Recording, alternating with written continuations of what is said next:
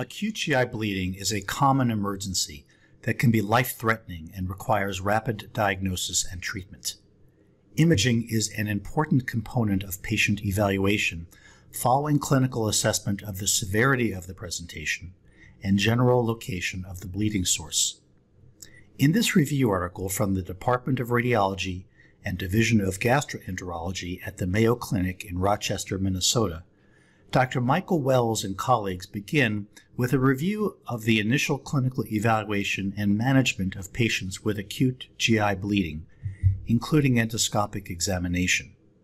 Following a brief discussion of traditional imaging methods of evaluation for acute GI bleeding, namely technetium-99m scintigraphy and standard catheter angiography, the paper focuses on the use of CT in the acutely bleeding patient. Two CT methods are detailed. In particular, CT angiography for the evaluation of acute lower GI bleeding is reviewed, with a detailed CT angiography acquisition protocol provided in table format, and its role in the diagnostic algorithm illustrated. Multiple cases, many with endoscopic correlation, are used to demonstrate the characteristic CT angiographic findings to be sought, with an accompanying table listing the etiologies and their specific CT findings.